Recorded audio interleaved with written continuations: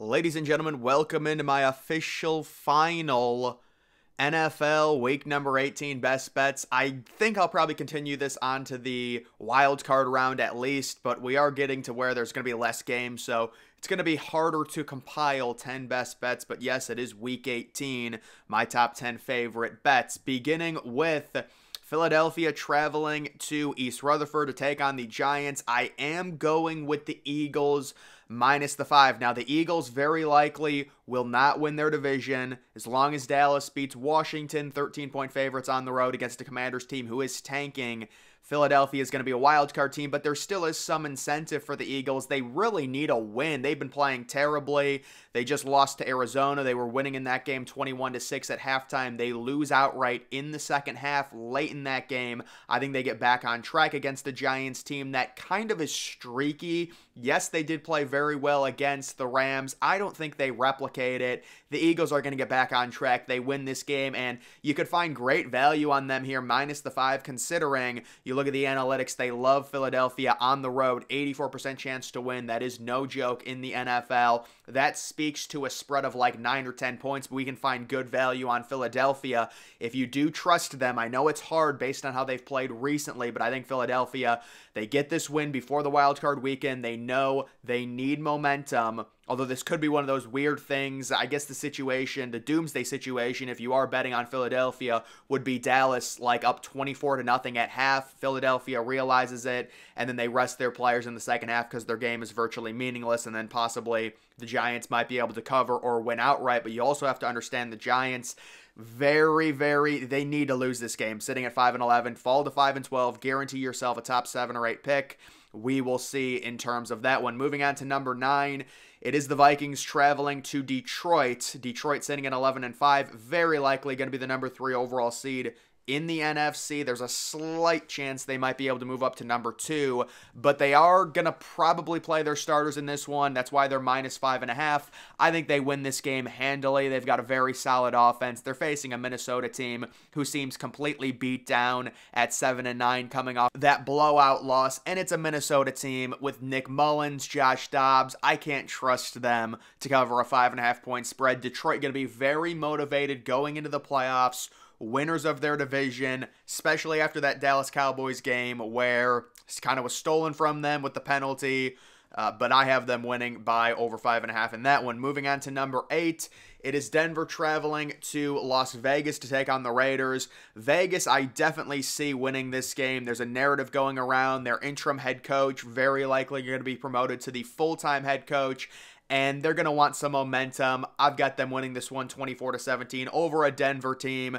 It's not that Denver's given up at this point, but the situation with Russell Wilson, I don't know. It just seems like the Raiders have a lot more momentum going into this game. Even after the loss to the Colts, they win this game. They improve to 8-9, and the Broncos drop to 8-9. Also, they're only minus 2.5, so if they win on a walk-off field goal, you know, they could win 20-17 and still cover a very manageable spread against a Denver Broncos team who I've just got no confidence in the Broncos with their quarterback situation right now. Moving on to number 7, it is the Jets traveling to Foxborough to take on the Patriots. Patriots at 4-12, Jets at 6-10. The Patriots need to lose this game. Let's just call it what it is.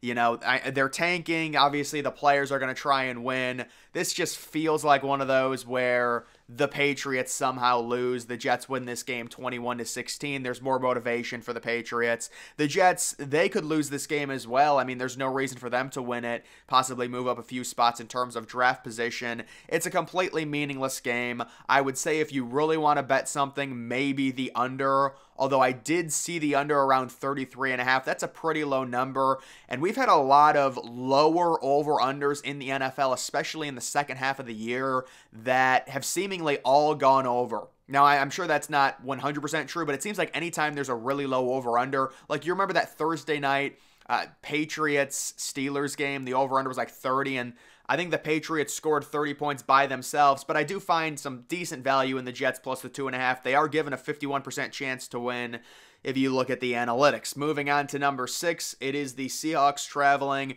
to Arizona, kind of a nice division matchup here. I guess all these games are division. I believe Week 18 they do that. I will take the over. I'm getting a big over vibe in this game, and I haven't really predicted many over-unders recently, but I really did. It smacked me in the face. Both of these teams going to be scoring a lot, not great on defense. We just saw Seattle and their defense allow a lot of points, a lot of yards to Mason Rudolph and the Steelers offense. We just saw Kyler Murray and James Conner have a very nice performance on the road in Philadelphia. Both of these teams have some momentum. Should be a fun end of the season game. I will take the over. 47.5, maybe a little higher over-under than I would like, but it's nothing crazy. You get a score like this. This is almost 60 points combined, 31-28. You do have Seattle sitting 3-point favorites. I'd probably say, if I had to pick, I'd pick Seattle to cover the 3-point spread, but I'm not confident in it. Moving on to number 5. It is Buffalo traveling to Miami. So this is the huge game. Buffalo sitting -3 on the road. They need to win this game. Very likely to make the playoffs. There still is a chance if the Steelers lose to the Ravens, and also if the Colts lose, they can make it. But Buffalo in a weird spot right now at 10-6. The Dolphins, on the other hand, are in no matter what, and they're dealing with injuries. That's part of the reason why you do have Buffalo -3 on the road against a team that has been better than them throughout the entire season.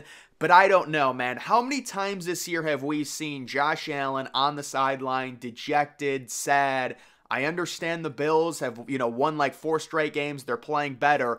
It just doesn't feel like their year. Miami's been the better team. You can say the injuries. You can say the motivation factor. You can say Miami's going to be in the playoffs no matter what. But it is important to try and lock down the division so you host playoff games.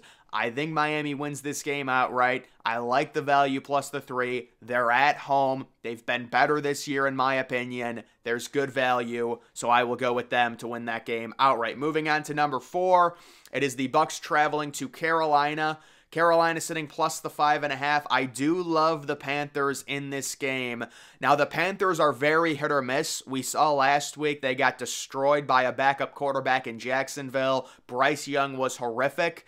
But at the end of the season, they're trying to build on something. I've said from the beginning, I've just never liked Tampa Bay and just the narrative surrounding Baker Mayfield. Nothing against Baker Mayfield, but Baker Mayfield, he's a solid backup. That's what he is. The idea that Baker Mayfield should get a big contract because he's led this team to an 8-8 record in that horrible division, it's a little ridiculous. Tampa Bay at this point, to me, they're just floundering. They're going nowhere. They don't have much of a future sitting at 8-8, going to get a mid-first round pick. I will take Carolina in this game to cover, possibly win outright. I didn't predict it, but plus 5.5, we found value on Carolina in previous games in the second half of the year, plus the points. They've done well against the spread. I'll take them here in the last game of the season. Moving on to number 3, it is the Jaguars traveling to Tennessee, and I do like Tennessee. They're a random, weird team, but the Titans do seem to play well at home, sitting at 5-11.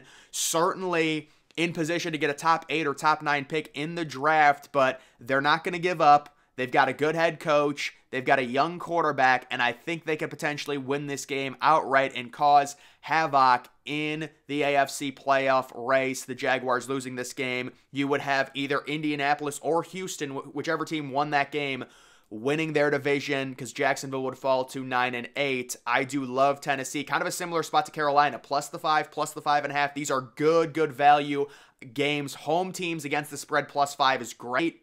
Give me Tennessee. Jacksonville dealing with the Trevor Lawrence injury, possibly coming back, but he's been banged up throughout the entire second half of the year. It'll be very interesting. Good value on Tennessee to keep that game close. Moving on to number 2, it is Atlanta traveling to New Orleans. I'm not a fan of, minus 3.5, but in a situation like this is me just fading Atlanta. I did the same thing last week. You had Chicago home 3-point favorites against Atlanta. I went in on them, and I was proven right, and there's another situation. I just think Atlanta has a terrible coaching situation. I'm going to continue to fade them, even though 3.5 isn't a great number. If it's 27-24, you lose.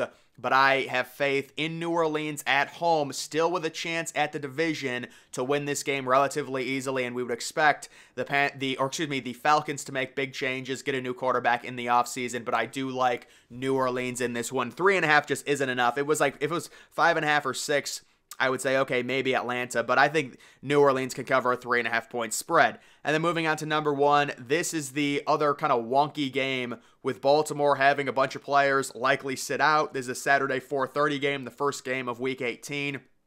I do like Baltimore plus the 4. Now, obviously, the analytics are completely meaningless. Baltimore starting their backups, but even their backups should do well enough.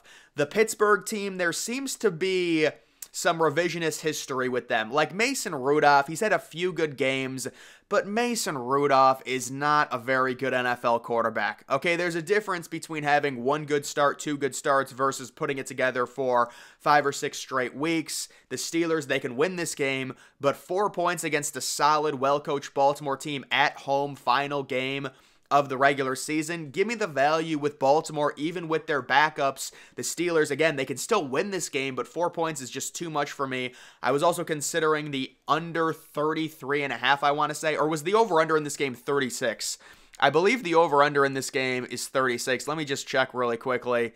Yeah, the over-under in this game is 36.5, and 66% of the money is on the under, which makes sense, but I decided not to do the over-under and just take Baltimore plus the 4. But either way, guys, that is going to do it for this video. Make sure you're following me on X. Link to that's always in the description.